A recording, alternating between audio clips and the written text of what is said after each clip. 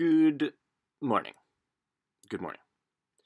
Today we are going to continue learning about quadratic equations. Specifically, we're going to learn about finding characteristics of quadratic functions from their equations. Start with a quick recap. Here we see a quadratic function on a graph, and we also see the standard form equation. That's that ax squared plus bx plus c. And if you'll recall from last week, all quadratic functions have something called a vertex. That's this point right here. And they have an axis of symmetry. So that line that you can fold the shape over and it would match up perfectly. So you'll see that in red on the graph. So for this quadratic, which is just x squared, the vertex is the origin right there. That's 0, 0. And the equation of the axis of symmetry, that would be x equals 0. Okay, so that's pretty easy to see when we have a graph. I can see the vertex, I can see where that line of symmetry would be. But what if we don't have a graph? What if the only thing we have is the equation? Well, that is what we are going to be talking about today. So today's video will show you how to use the standard form equation of a quadratic function to find the vertex and the axis of symmetry. One idea I want to start out with, which is that the x-coordinate of the vertex will always be in the equation for the axis of symmetry. So let's see what that might look like. Here's a quadratic that I found on Google.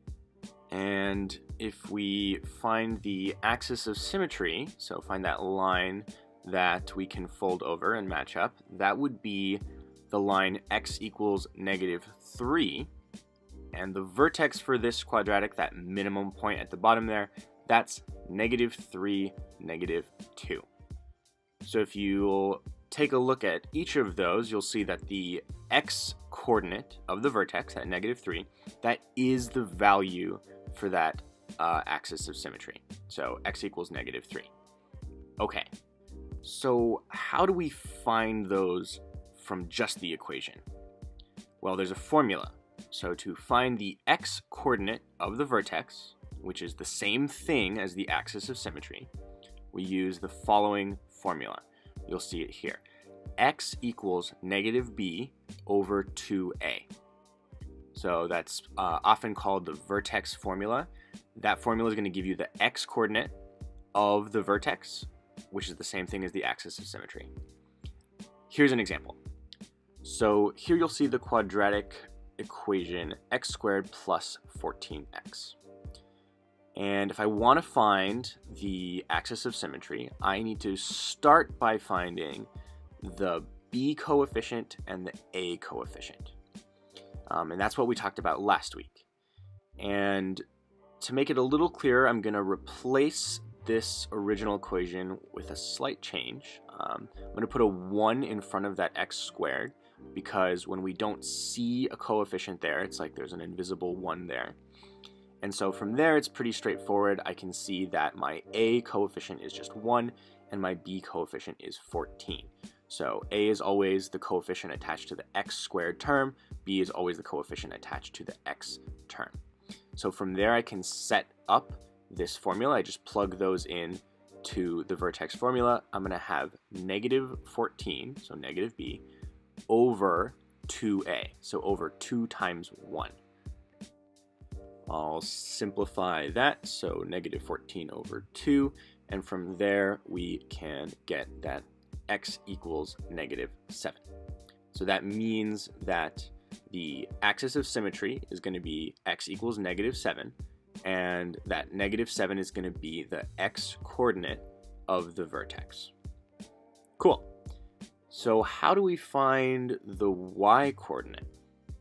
Well, just take that x value and plug it back into the equation.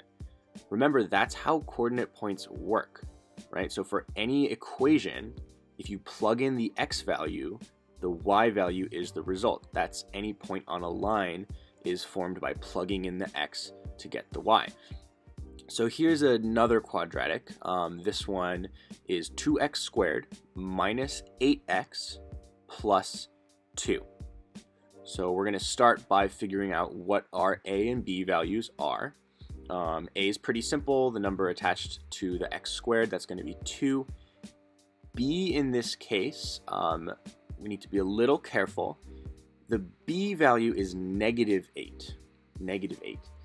And so if I'm going to be plugging in that b value to our vertex formula, I need to remember that I'm going to have a negative b. Okay, so the opposite of any negative number is just a positive number. So when I plug in that negative 8 to the vertex formula, that's going to be a positive 8. So positive 8 over 2a, so that's over 2 times 2, and we can simplify that to 8 over 4, which ends up being 2. Okay, we have an x value of 2. That's going to be the equation for our axis of symmetry, and that's also going to be the x coordinate of our vertex. Now to find the y coordinate, we're going to plug that x value back into the original equation. So you'll see I've replaced that x from the original equation with the 2 in parentheses. I've substituted it in, and we're just going to follow order of operations. I see an exponent there, so I'm going to take care of that first. 2 squared is going to be 4. I'm all done with exponents, so I can move on to multiplication. I see 2 things that need to be multiplied. That 2 times 4 is going to be 8. That 8 times 2 is going to be 16. And from there, we're all done with multiplication, and we can move on to doing addition and subtraction, which we do from left to right. So 8 minus 16 plus 2, that's going to end up being negative 6.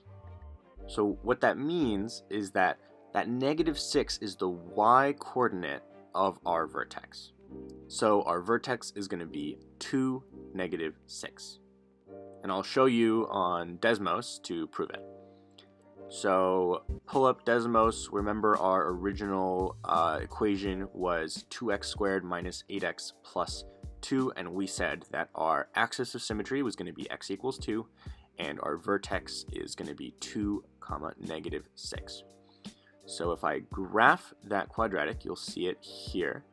You can see that the line x equals 2, it's going to show up in red.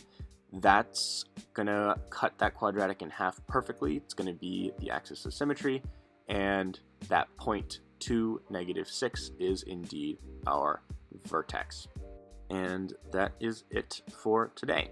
So use this new formula. It'll give you the x coordinate of the vertex and also the axis of symmetry, and then just plug that number back into the equation to find the y coordinate of the vertex.